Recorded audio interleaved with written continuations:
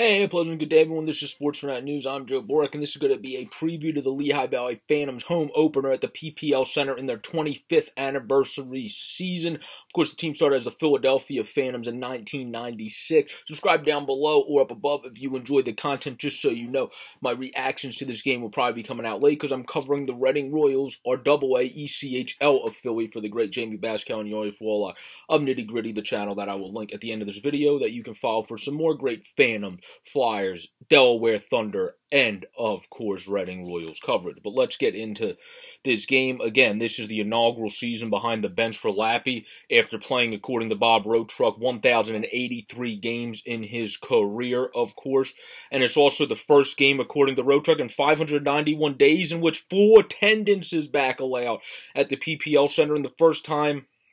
And the last time there was a sellout was 594 days ago, on Sunday, March 8, 2021. So the stadium's ready to be sold out again. Of course, we had the great game between Team USA and Team Canada yesterday in the women's game where Jill Saunier was in town for Team Canada. Now her brother, Brendan Saunier, is going to get to open the season for the Phantoms and hopefully have some keen success against this Wolfpack team.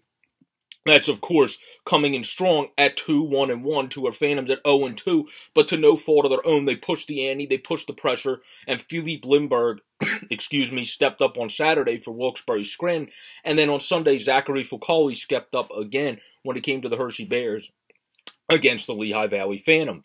So when it comes to this game, the Phantoms just have to keep pushing their ante. We saw Cam York have a good first weekend. We saw Tyson Forster have a good first weekend.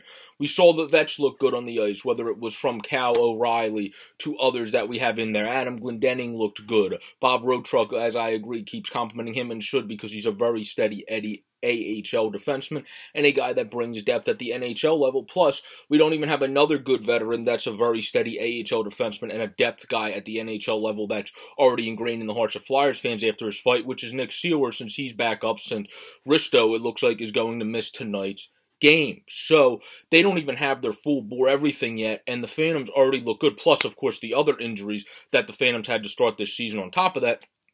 They already have looked good, already have supplied the pressure. They just unfortunately were not able to get the W, only because they had goalies that just outmatched them in that game. Sandstrom and Ursan both play fine, so I'm confident in whoever they decide to roll against the Wolfpack, and think they will have a good game tonight because both of them played fine. The Phantoms just got beat last week by two very hot as firecracker goaltenders to start the season, one in a rookie in Lindbergh, and another in Foucault, who's really reestablishing his career. So it's just that happens sometimes. That's the world of sports. That's just what comes to be sometimes and what happens. But our Lehigh Valley Phantoms are looking to bounce back this weekend as they open up against the Hartford Wolfpack at home. And this is going to be a very fun and very interesting game to follow. The goals for the Wolfpack right now are 8, but the goals against are also 8. So you can score a little bit. Obviously, they have an even there if you can get the puck on net and generate the offense as we did this weekend. And the Phantoms, our goals for are 2. And then, of course, the goals against are 4 to have the -2 differential. The Wolfpack have also had 47 penalty minutes to start this season as well. But there's players, of course, you got to watch out for when it comes to this Hartford Wolfpack team. Obviously, I'm not sure. I'm pretty sure. I don't know if he's still up, but Morgan Barron did get called up when there was an injury for the Rangers, so he might not be in. So that alleviates one guy. But you have to watch Brzezinski. You got to watch Gettinger, who already has a goal on the season. You have to watch, especially Brzezinski from the assist numbers. He already has 3 assists. He can pick apart the defense when it comes to just finding the pass with the best of them. So you definitely want to keep a lookout for him. You want to keep a lookout, of course, for Brandon Schneider, who's a very good defenseman off of the back end, among others. You also have Hunter Skinner off of that back end there as well. So they have some good players coming from the back end and the front end. I think, fortunately, we're not going to have to face a very good AHL player that's going to be a good NHL player probably at some point in Morgan Barron, because he did get called up when Kako got injured. I'm assuming he's not down again, but if he is, then the Phantoms are going to have to really be able to block out him. You have Bieto, who's a very solid AHL defenseman as well, has been around the block for a while. And then you also have Giutari, who is a very solid defenseman as well. So you got to be able to play the pressure, supply the pressure, and play like you did this weekend against this Hartford Wolfpack team because they're a very solid team. The Rangers, of course, have a solid farm system, so ergo their AHL team, just like our Flyers team, are going to be a very solid competitive team trying to develop their talent but also still win while doing so.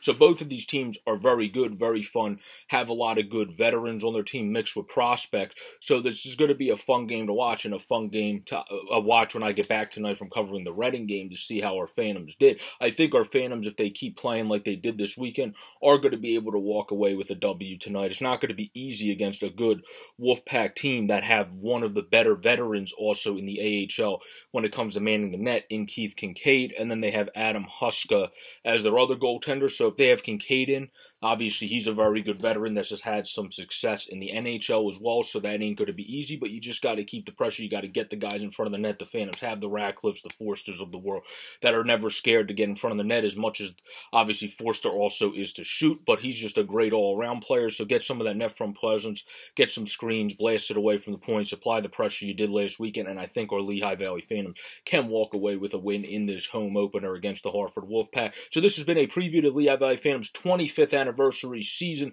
the home opener against the Hartford Wolfpack. To wrap up this video, the only last thing I had to say, that according to the great Bob Rotruck, our Lehigh Valley Phantoms are very strong, 5-2-0 all time in home openers, and the Phantoms franchise has a tremendous record of 18-6-1 all time in home debuts, dating back to when they were the Philadelphia Phantoms, Adirondack, and so on.